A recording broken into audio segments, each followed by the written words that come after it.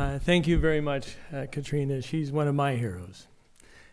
She was there in the very beginning at a time when no one believed, and she kept working on it. There's another person in the audience we need to recognize, which is Larry Goldstein, who's in the back corner.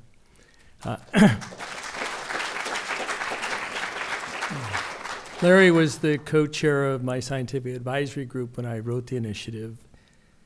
And he was really a critical element in the campaign. He was everywhere between press and scientific meetings, and working with us on the polling and the strategy. It takes a lot of people. Really, we're indebted to the 7.2 million Californians that voted for us in one of the worst years for the California economy in 50 years. In 2004, in April, they had to sell $15 billion of deficit funding bonds to pay the highway patrol and the harbor police and everybody else. And yet the voters voted for the initiative in November of that year. It takes the voters to approve $6 billion to get $3 billion, because you've got to approve all of the interest that's going to be spent over the following 30 years. So the voters have to be given credit for vision. And it's for patients like Sandra that make it all worthwhile. Today, we're going to talk about one of the great innovations that has come through CIRM, and I'd like the panelists, if they could all first come to the table.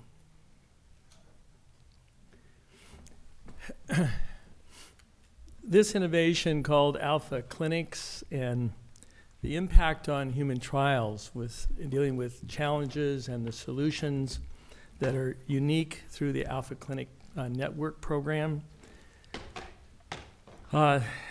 Started really with Dr. Alan Trounson's idea in 2011, when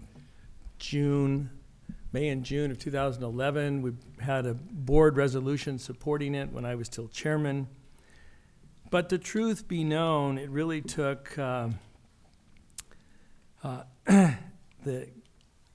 Maria Millan to be a champion for this program and to drive incessantly the program's advantages home to the senior staff and the board, for it to become a real integral leading part of the CIRM contributions to human trials in California, and hopefully as a model that can contribute to the rest of the nation and learn from other models in the nation.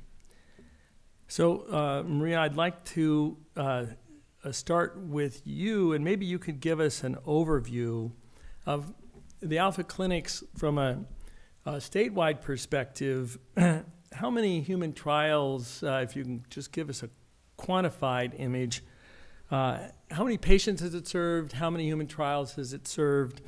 How many diseases has it served, so we can see a spectrum of the impact at this point? Thank you, Bob. And I wanted just to acknowledge the vision that you, from the very beginning, had in terms of the fact that we would need to build something like this to be the vehicle to, once the science is ready to go into the clinics. So the Alpha Clinics network was set up as a unique network that would bring in specialists and special resources from already top institutions that had a commitment to bringing stem cell and regenerative medicine to patients. And UC San Diego was one of the first clinics to be awarded, along with City of Hope and UCLA Irvine. And then we were fortunate to expand it to UC Davis and UCSF Benioff. And this, when we first started this, what we call an experiment, of a specialized clinic to address an emerging field, which at that point there weren't that many clinical trials actually. So to just give you an idea of if you build it, they will come. Within the first year, I think, Kat, we probably had almost 10 clinical trials already supported by the clinic. And now over 70 trials have been supported by this Alpha Clinics network. The number itself is impressive, but there's this multiplier effect of not only the aggregate of the clinical trials and the diversity of platforms that are being supported, but all of the assets that were then built within the clinic, accelerating resources such as a shared IRB called the Smart IRB, which is a web-based IRB. And what that means for those who have been involved in clinical trials, want to be involved in clinical trials, and those who are running clinical trials is the difference between being able to start up one site with being able to start up 5 or 6 sites, because you can rely on the expertise of an IRB from one institution to inform the rest of the organizations that are involved in it, and they trust this, and they can then initiate. Another, so it served 30 different disease indications, Bob, to your question, that it's just like CIRM is disease and technology agnostic as long as it serves stem cell regenerative medicine, so is the Alpha Clinics network. So there's a diversity in disease indications and platforms, or cell and gene therapy combination approaches, very unique approaches, even in utero transplantation. So it's a really quite an amazing accomplishment. And the clinic have enrolled over 400 patients just in the clinic. CIRM itself, in its 51 clinical trials, 1,000 programs, has enrolled over 1,200 Californians who are our partners. Our patients are our partners in these transformative treatments. So it's a really amazing vehicle that really has multiplied the effect of each given patient, each given trial. And it's because of the program directors who are sitting here at the table and their leadership that's made this possible. Great. And so you've talked about the structural benefits and the best practices that are shared. Could you take a moment and explain through the Alpha Clinic the personnel that you fund in the Alpha Clinics to make this coordination and deal with these complex trials possible? It's so incredible because there's so many stories, because I think Kat had stated it right, it's about the people. And so when you think about how many initiatives are sometimes launched and said, we're going to make things more efficient. We're going to put this in place because it's going to make things go faster. And you pour a lot of money into it, you know, build buildings and this and that, and nothing happens, right? With this initiative, what's happened is are the people of the assets, right? So there are dedicated patient counselors, patient care coordinators, the program directors are the kind of the link with all the resources within the medical center. So I'll give you a couple of examples.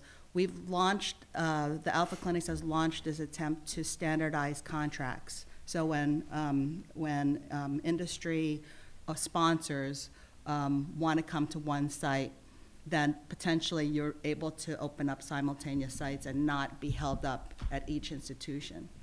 And so it's been piloted, and I think one is in progress right now, and within 30 days there was an agreement by two different universities, 2 different hospitals, 2 different administrative staffs, 2 different sets of lawyers, to terms.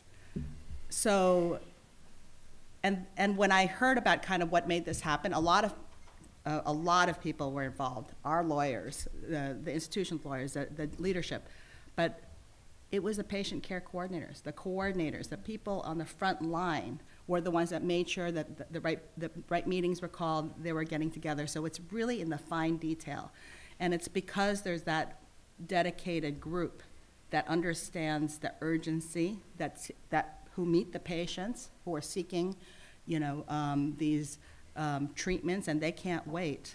That's what motivates them. That's what's making it successful. Great, thank you. And talking about dedicated people, the CIRM staff is only about 60 people running this entire program with over 1,000 grants in the state. So 94 cents on every dollar goes out to grants. And I see at least 3 members of the CIRM staff in the audience. If you could raise your hands.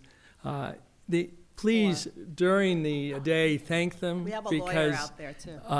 Okay, in the back. Because it looks like we have five members, but they're phenomenally committed individuals who have moved mountains to make this happen. In implementing this program, Dr. Ciacci, if you could explain in San Diego, when you're faced with the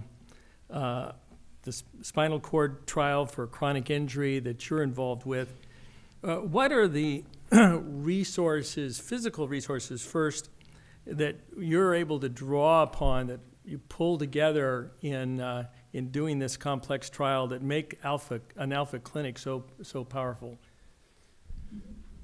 Dr. Ciacci's not here, but Dr. Ciacci's here. Okay, Ciacci, sorry.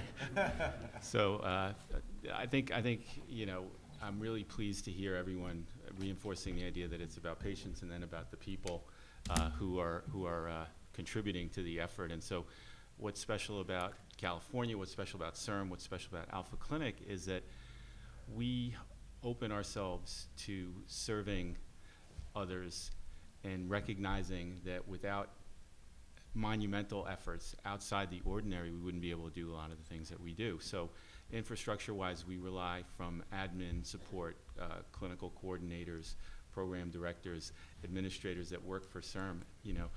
It's just so many people. Probably the smallest group is the people that actually end up in the operating room when you think about the number of people that contribute and the resources. I'm still, after several years, discovering just how vast the help that's available to us is, and we owe all of our success to everyone who's contributed. Yeah, and here in San Diego, you've been very fortunate because the Jacobs Hospital that was recently brought online actually has committed beds for stem cell therapies. You have the Sanford Clinic. You have the core at the Sanford Burnham. You have the large animal facility at Elliott Field. So you've got a tremendous amount of physical resources. If it's just going to that extra point of being able to have the personnel through the Alpha Clinic that can pull them all together and really accomplish some very tough trials that are there, but were not reachable before. And I think hopefully this pronunciation is correct, but Dr. Abedi, if you could comment on the complex trials that you've undertaken and been involved in, renal transplant with bone marrow transplant, where the feasibility was just too daunting without the Alpha Clinic human resources that were funded. So one of the challenges of any type of cellular therapy, gene therapy, is the complexity. When you give, I'm running many clinical trials with drugs, and whether that's coming from our groups or coming from pharma, it's basically administration of drugs, maybe some pharmacokinetics, blood drawn or something like that, and then looking at the efficacy, and that's about it. So clinical trials are usually very straightforward when you're talking about the single drugs. When you're talking about the cell therapy, oh my God, it's a completely different story. Many times we have to get multiple different groups together, and that becomes a major hurdle here that just investigators are not interested. They say we have problem within our own department running trials. I don't want to deal with 5 different departments or divisions to do that. And again, examples of that, for example, was our gene therapy trials for HIV. We were trying to take the stem cells, from patients who need an autologous transplant for HIV patients. These patients routinely get autologous transplant for treating their lymphoma. So if they have a lymphoma, they require autologous transplant. The idea was that at the same time, can we make them resistant to HIV? So kind of like trying to kill two birds with one stone here. It just sounds a great idea, but just practicality is something that kills many clinical trials in its process. It stays in the basic science and never get to the clinic because it's just not practical. There's too much trouble. They don't want to get to that. So just imagine just doing something like that. We have to deal with the division of pathology because that's where apheresis was, collecting the cells. We have to deal with hematology oncology group, that's where the lymphoma patients are. Transplant group, that's where to transplant them. Progenitor lab and stem cell labs, GMP facility to deal with that. HIV doctors that are separate, again, separate groups there. All the correlative, work that we're doing with immunology and immune groups there. So all of these things have to come together.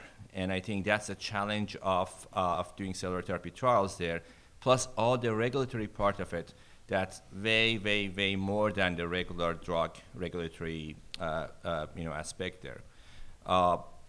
And the Alpha Clinic really gave us the opportunity, the CIRM gave us the opportunity to do that, to put all of these people together to be able to run and start these trials there. Another example, our renal transplant patient, people, they were approached by companies of doing an allogeneic bone marrow transplant at the same time of doing a renal transplant there. And the idea was to make the patients tolerant to the kidney transplant with minimal toxicity. They say, no way, we can't even handle our own workload here with the renal transplant. You want to get a bone marrow transplant on top of that. So they rejected that. When Alpha Clinic came to the board, we says, that's our job. That's our job to coordinate and make this happen there. And we went back there, we negotiated with the company, we got everything in place. Our transplant groups are helping with the renal transplant groups now to make this happen there. So the complexities of cellular therapy is there's no question it's complex, but having a coherent group there that's dedicated, that's all they're doing. They're doing cellular therapy, regulatory part, practical part. We have a clinic there that's all we're doing.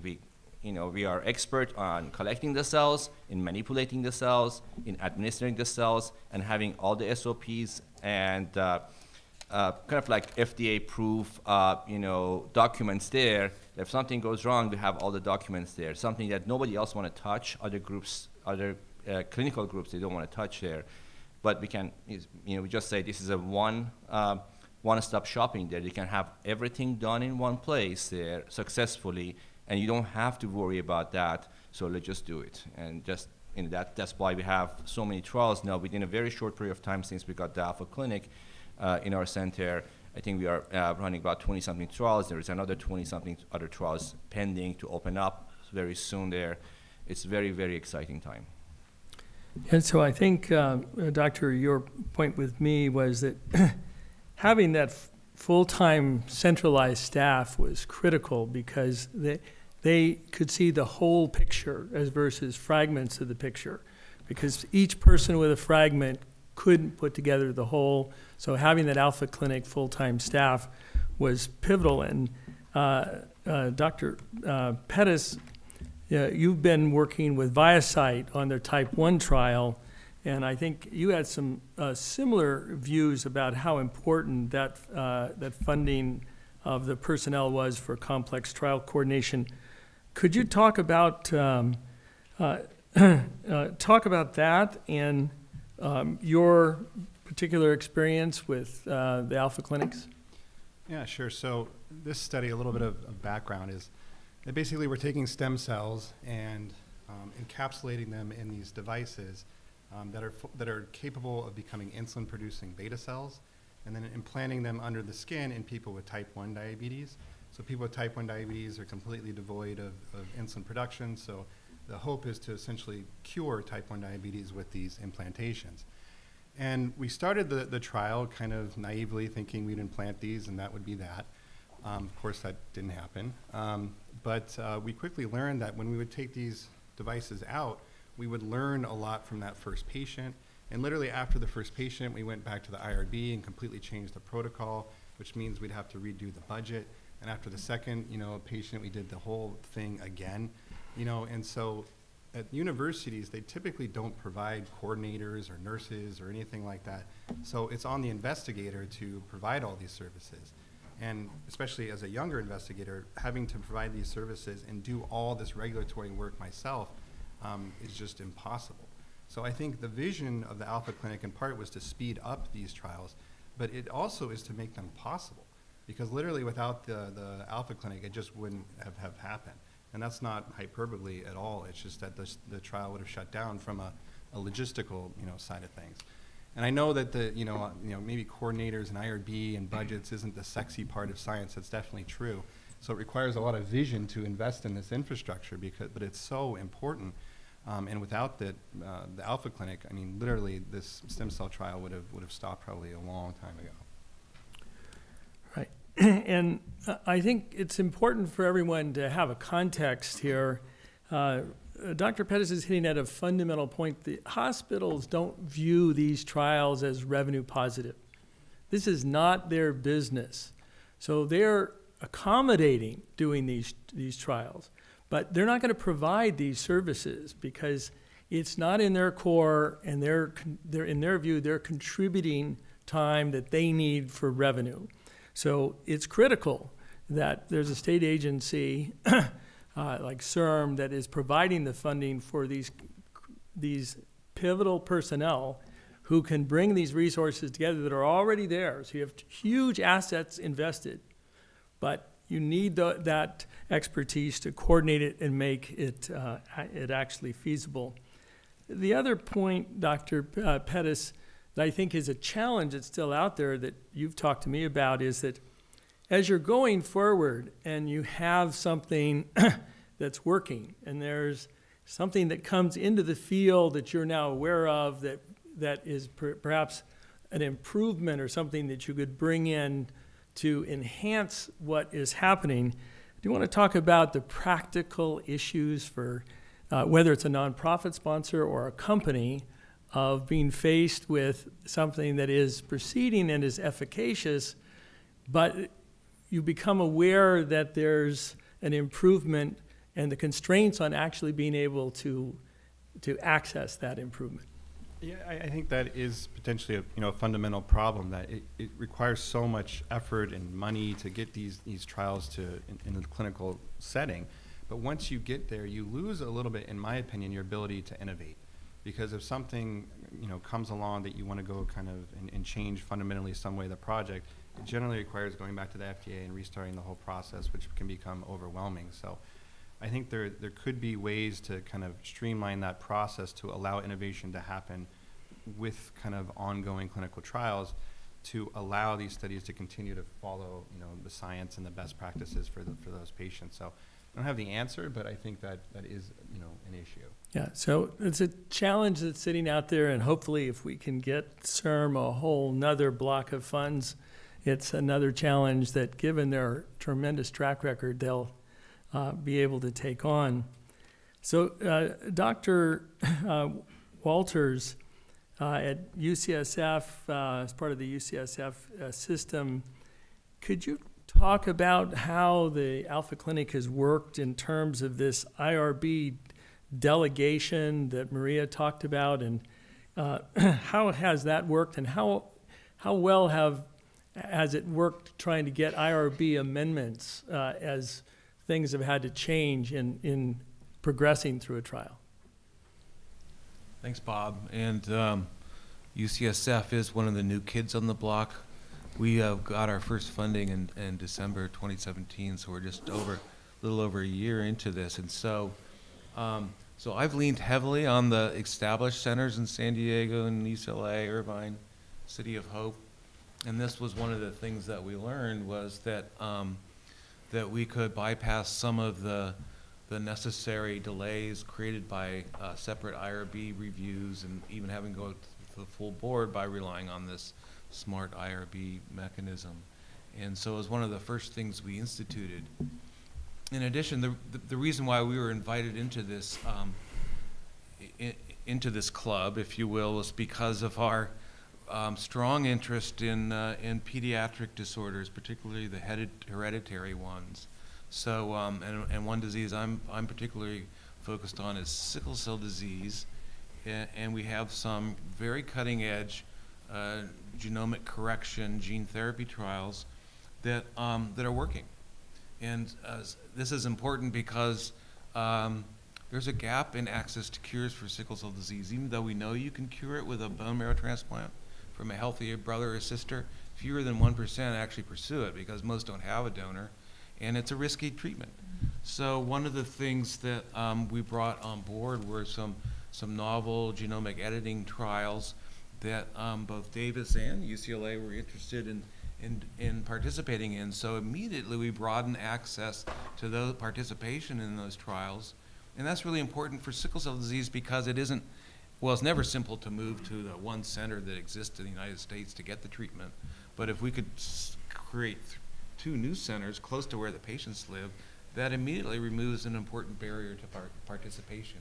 So the IRB reliance, the sharing of the clinical trial agreement, because this was an industry-sponsored trial, really accelerated getting those trials started at more than one site. So I'd like to think that adding us contributed to the model of the whole network, which is that now more patients have access to participating in a trial that might one day turn into a standard treatment that would be a curative treatment.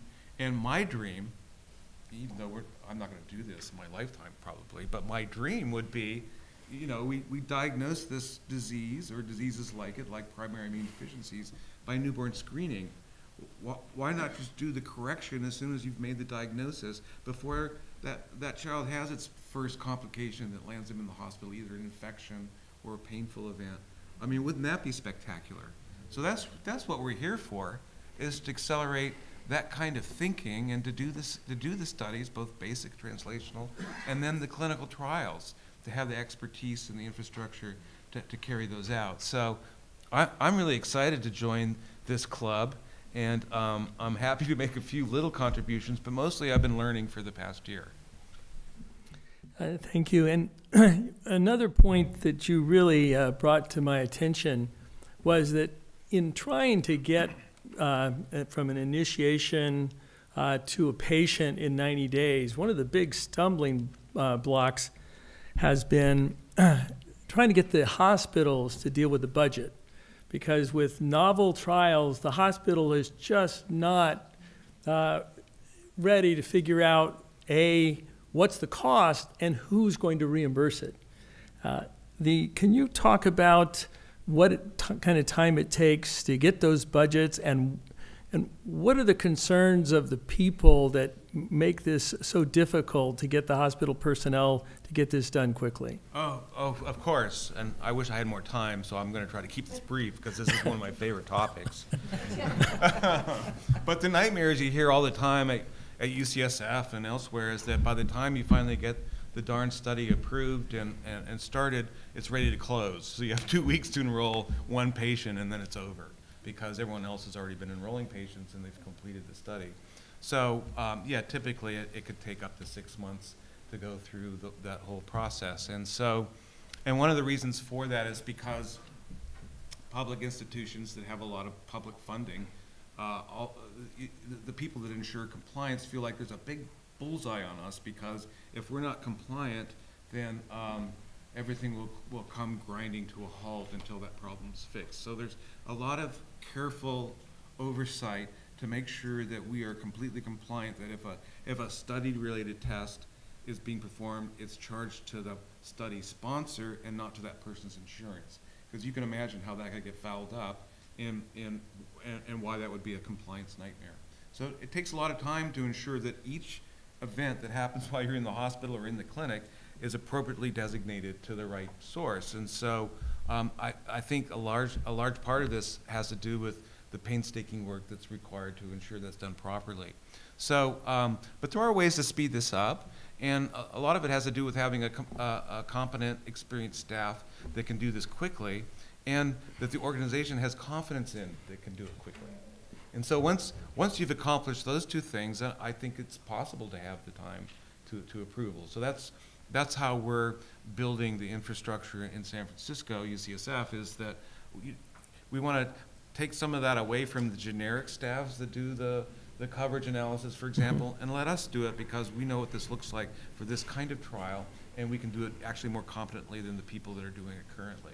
So that's one example of how we're approaching this. Sorry for the long answer. No, I think it's important for people to understand, because it stands between the doctors, the scientists, and getting to the patient. And I think you've emphasized institutional reputation, where people from these eminent universities who are associated with the directly and leading the participation for these alpha clinics, the staff is very defensive about making a mistake. And so perhaps we should look at some statutory way to give them a safe harbor, because it is patients who should be the number one concern. They're trying to protect patients in their own way, because they know if they compromise the reputation of the hospital, they could hurt patients in the long run. So we need a way to protect them, but certainly having expert staff funded through the Alpha Clinic helps build that confidence. And Dr. Pettus, I think you had the same kind of problem with budgeting, because having to deal with an implant was something the hospital staff wasn't used to figuring out how to price. Is that right? Yeah, I just think, we were doing this procedure that had never really been done before. So how much does that cost? And it takes a while to kind of figure that out and kind of come up with a new case rate for what that is. And yes, this interface between, the hospital and the study sponsor, we had patients being billed for, procedures and things like that to their insurance. So that's a problem. And I think, so there's a lot of things that slow that down, but creating that budget, it starts with how much it costs and then negotiating it with whoever ultimately is paying for it.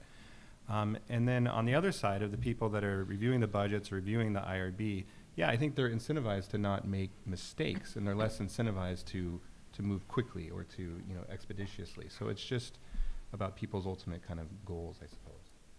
Great.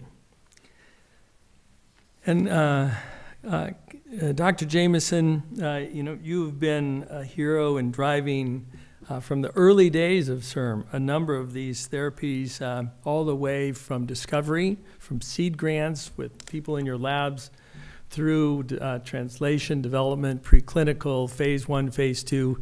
Fedratinib is in phase 3. There's others that are phase 2 trials.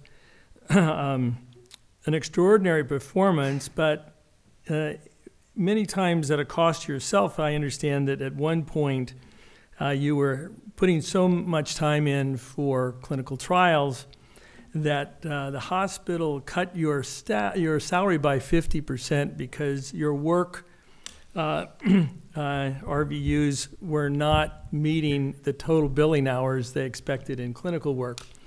So can you talk about the importance of CIRM in addressing this issue? It was 15%, but anyway. Okay. You know what? Once it had a 5 in it, it seemed like a big number to me. Yeah, I think this gets to a very important picture, and that is how we reimburse physicians for providing quality care. And we have a number of patients. We're all going to be patients. We're all going to be consumers of healthcare. And I think that we should all be patient advocates, therefore. And to be a patient advocate means that we have to advocate for quality care, not quantity care. So at the moment, our care is delivered by work RVUs, relative value unit. That's how we get paid. And this will change in the US. We're switching to a different model where it will be about quality care, and it can't come soon enough because it's very difficult to do clinical trials and bill a work RVU rate that is commensurate with the amount of time it takes to see someone on clinical trials. And fortunately, I was well funded by CIRM, thank you, Bob, So the 15% didn't hurt too much. But I think the whole point is we need to invest in our investigators. We need to invest in everyone here so they can publish very nicely with Dr. Chari. And, we need to compensate Dr. Ciacci's time, Dr. Pettus's time, Dr. Abedi and Dr. Walter's time, and not to mention Maria, who's also a surgeon. She doesn't usually talk about that. I have 0 RVU. And you have 0 RVUs anymore. So don't cut her salary.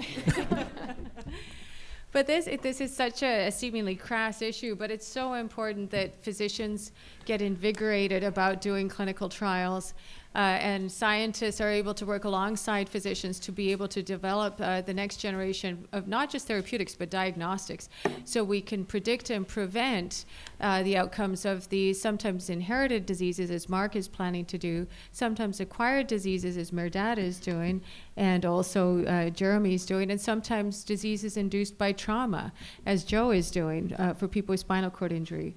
So this is something that I think we all need to look at. I think if we restructure the alpha clinics, I would be extremely happy to have funding dedicated to clinical investigators. It's something that's very hard for department chairs like Brian Clary, who's really very resourceful at getting funding for his staff and faculty. But nonetheless, for all of us who run divisions or departments, it's a tough thing to deal with. So if that could be a part of the alpha clinics, and we've fortunately had some funding for that, but if we could make that just an established part, I think that would help.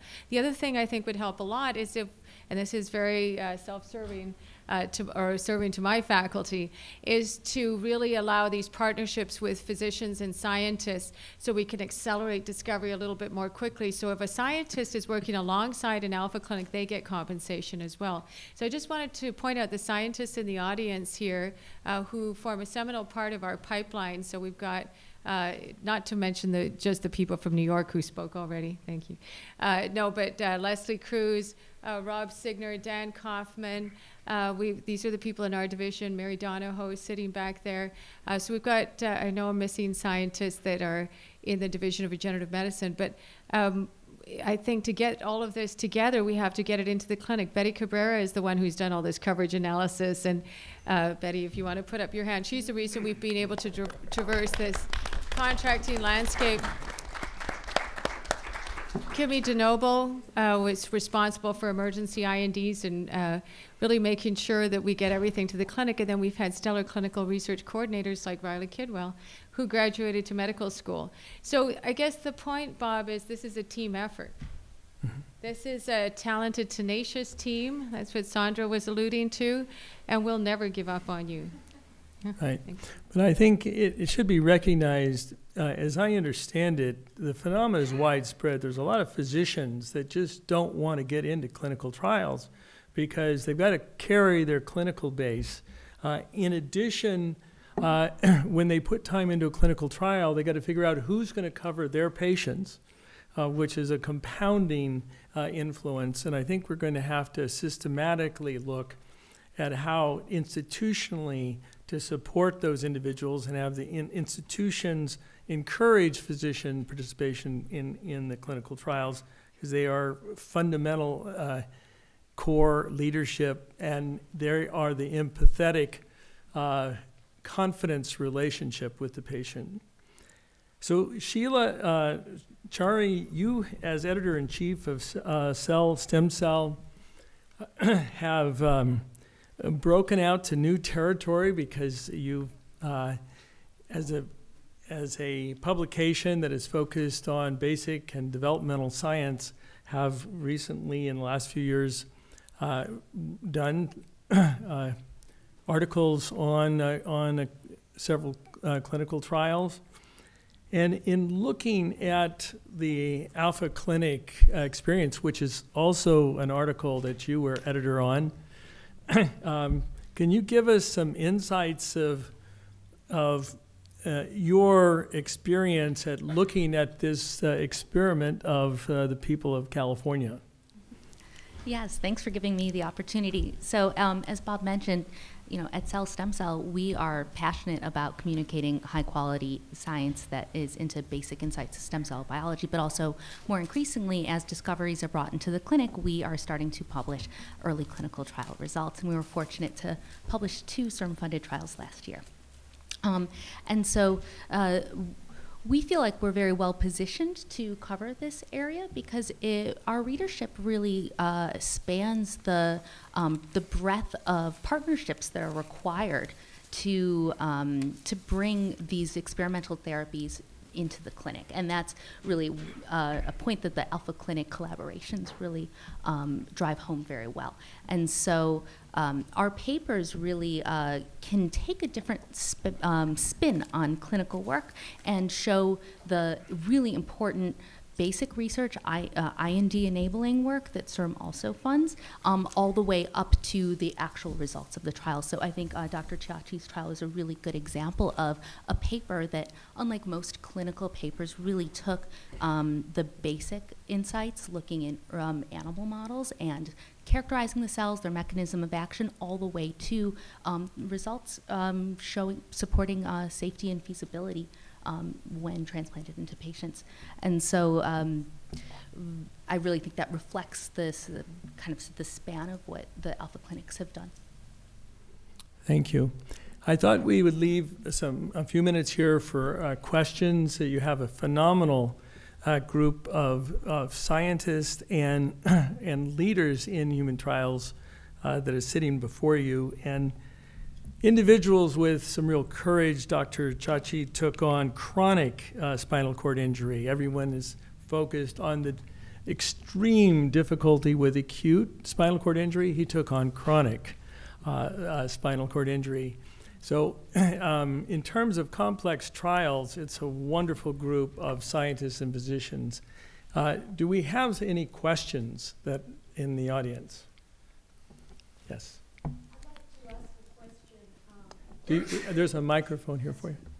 All of you who are involved in the clinical trials themselves, do you feel that the alpha stem cell clinics and this process that you've gone through has altered the institutions? Have we been able to teach the institutions? Because if it's purely dependent on alpha stem cell clinics, and if, God forbid, one day they go away, you know, have we shifted the awareness and the expertise within the institutions that we can carry on? I'd like to tackle that just really quickly, Mehrdad, and then I'll.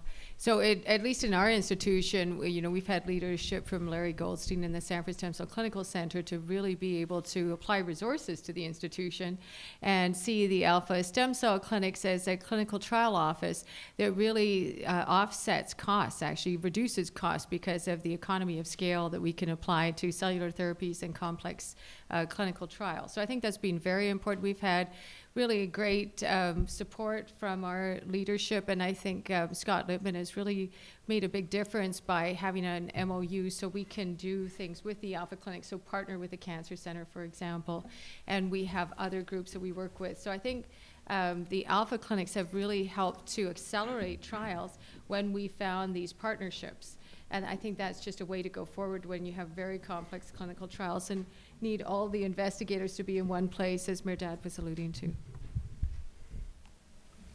I wanted to take the opportunity, though, to speak on behalf of the university, the health system, the hospital, the departmental leadership. I mean, we hear a little bit of almost a negative view that it's only driven by our productivity and billing and such, but most of us were brought here by the university for the purpose of doing this kind of academic work, and we are supported by our leadership for that. And the hospital and the health system have provided a lot of the tools that we need to do sophisticated interventions that we do. So it really is a collaboration that involves everyone. And I also think the Alpha Clinic support got a little bit shortchanged in terms of their scientific contribution, not just infrastructure, because writing the papers that we've written and that we've been lucky enough to publish in meaningful journals that have real science, it's all been contributions in the editing process and the writing process and the innovative idea process. So thanks to everybody that's in here. You know, Gay, I mean, look at the work you're doing that's going to hit the clinic eventually. And and all these novel therapies that will one day be licensed. There's a wave of cell therapy that's going to be interdigitated into the medical practice. And frankly, the knowledge that we're gaining by participating in these trials now will extend to competencies and the safe delivery of the therapies when they're ready for real time. So I think it's an amazing investment just in the health of our citizenry, basically. Now, have we established something that will be self-sustaining at UCSF? No, but we're so early into this. But have we expanded the spectrum of disorders that might be treated by cell therapy? I think so. I think because of the way the industry sponsors are reaching out to the Alpha Stem Cell Network and then to us individually, it's really, we made good connections with individual investigators who wouldn't otherwise have access to opening those trials. So it's that sort of thing that I think it will begin to bear fruit, but it takes a bit of time. Yeah, I would add that for sustained commitment with real depth, the San Diego community is blessed by having Denny Sanford, Malin Burnham, Erwin Jacobs, Steve and Lisa Altman, to name a few individuals, that Larry Goldstein and Catriona and others have spent a tremendous amount of time educating the community about the phenomenal impact they can make on human suffering, and bringing them in as sustained support is critical. Alpha Clinics is part of it, CIRM is part of it, but the community support with these phenomenal resources is a critical component. That infrastructure and the ongoing supplemental support, whether it's from the Sanford Clinic or other sources, is vital. So every physician and scientist, their outreach to that community to support that Alpha Clinic is critical to its current performance and sustainability. Do we have another question? Any other questions? Well, I would just end with one point here, which is that we have a phenomenal experiment that has got a great track record in a short period of time, but from New York, from every place else in the country and the world, California is collaborative and open to learning, and hopefully we can trade these best practices and ideas with other parts of the country and the world and enhance it. But at the end, we are dependent in serving these patients and creating a whole new era of medicine and reducing human suffering on the scientists and physicians that are in front of you, on the scientists and physicians in this audience, and on the personnel who give up some very high-paying positions to serve on CIRM staff, to serve in government at many levels, and to serve on academic staffs when they have many other opportunities. It's the commitment and personal sacrifice and tenacity, as Catriona loved to say, of the individuals that change possibility into reality, and wonderful stories like Sandra's. Thank you.